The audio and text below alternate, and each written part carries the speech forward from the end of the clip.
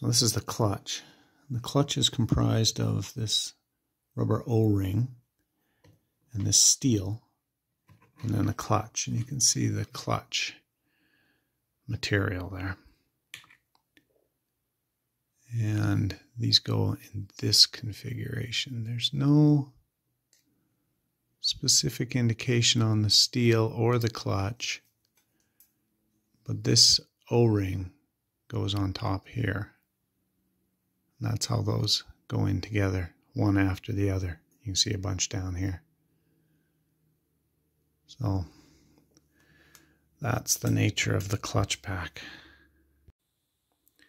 So at the bottom, after the last steel, is a spacer. And then another steel. There's no gappers between them or anything like that. This is the clutch boss, and beneath that is a thrust washer.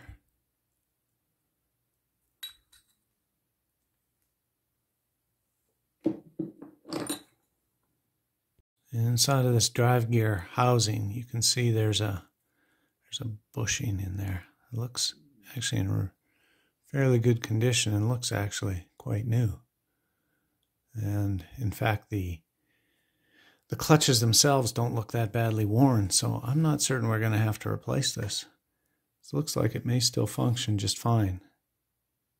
Should also note there's a big gasket down here. Goes all the way around.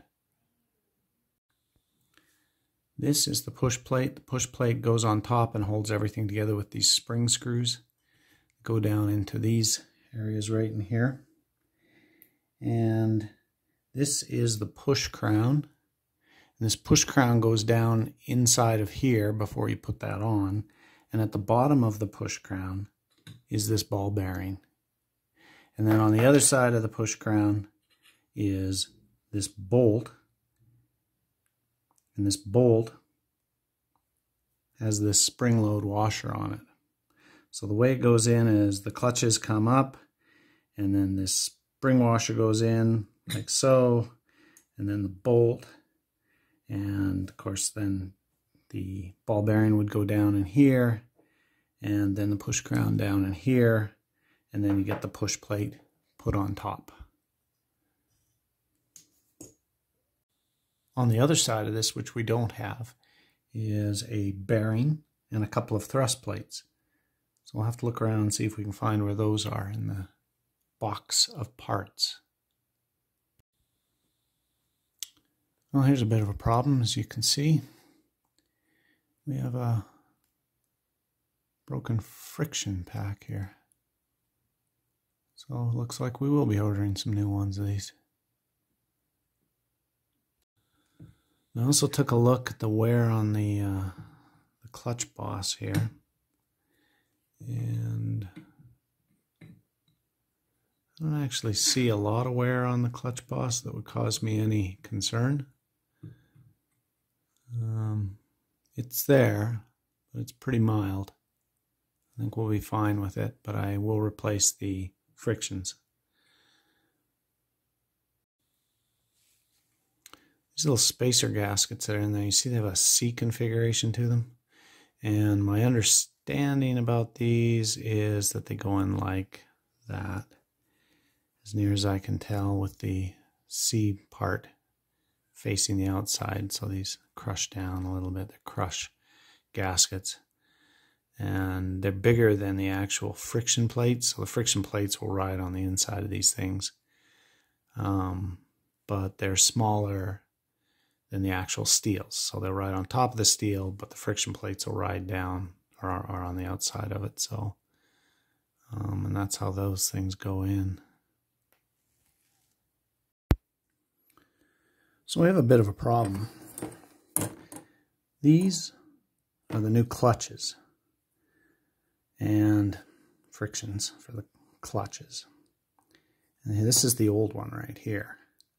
Now the problem that we're facing with these new ones is, although they fit perfectly, like in terms of the total diameter, you can see on the inside there,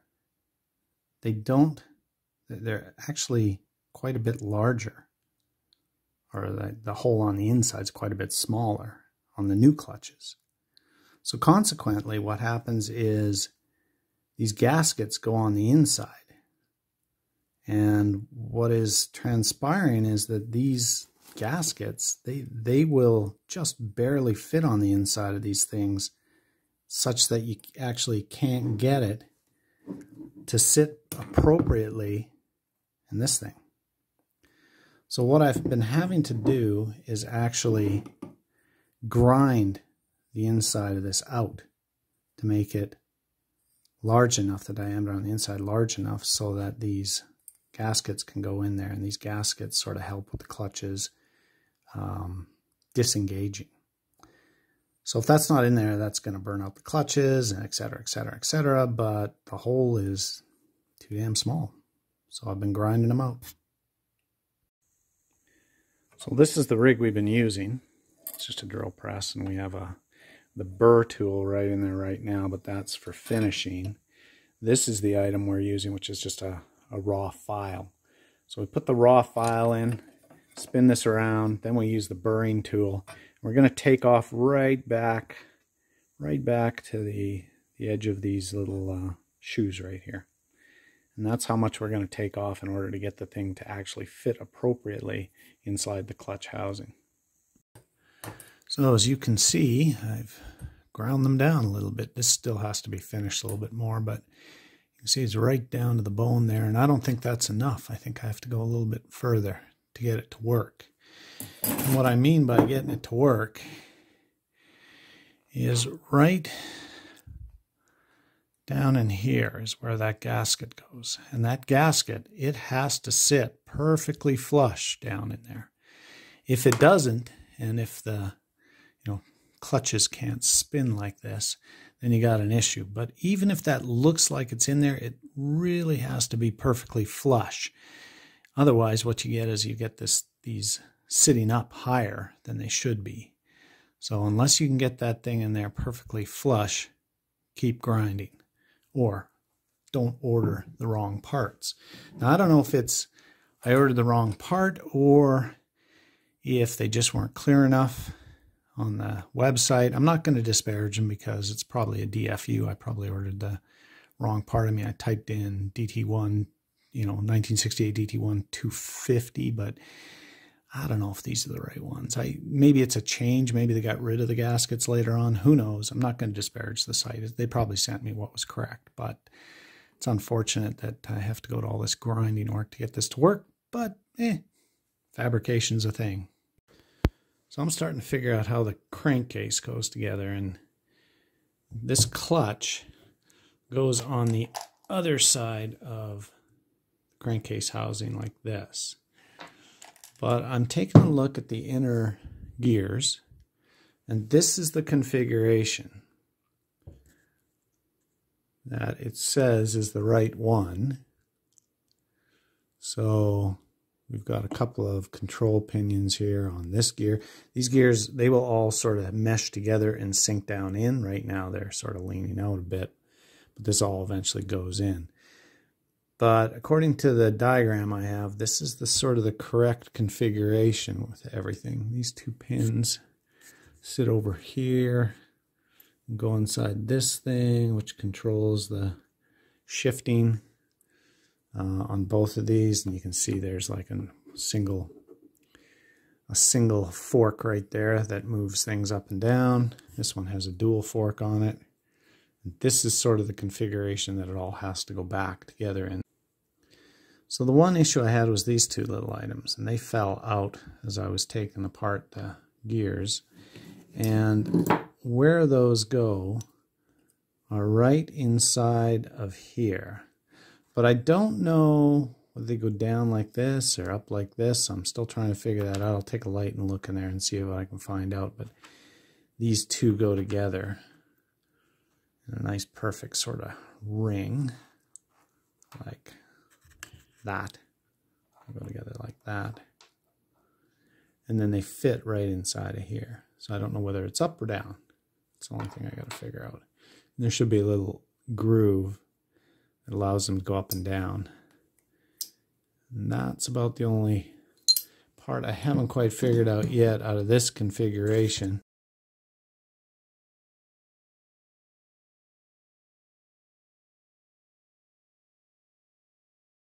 As you can see, this is that single part, the single fork that goes in here. And it actually does go down in here, and this goes up this way. And again, this clutch pack goes underneath on the bottom side of this case. So I think we can get those all together. Looks like it'll be pretty easy. I'll let you know. I think that's roughly how those pieces go together. And as that thing spins, those will each go up and down, all three of them sort of independently, or based on whatever the setting is, because this thing, as it spins, causes these things to go up and down as it goes up and down. There's this very small key. That key goes right inside of there when you're putting it together. So if you're wondering where that little key goes, that's where it goes. So this is the shift changer. It goes right down in this hole right down here, like so.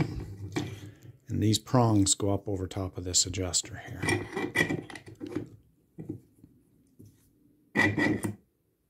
They sit down in there a little bit further. This item comes through the bottom, right through this hole right in here.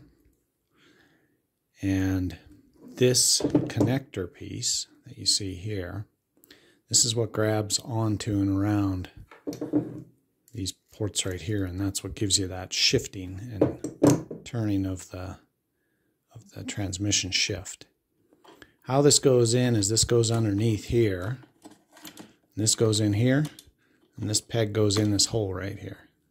And that's how you line up that shifter mechanism. So as it moves back and forth, as this thing goes up and down and turns, basically when you're hitting the shift mechanism, the pedal, then that's what will happen, is that thing will push and pull, and this thing will spin, which is basically popping through the case. This will spin, and this thing will go up and down, and that'll move the various gears.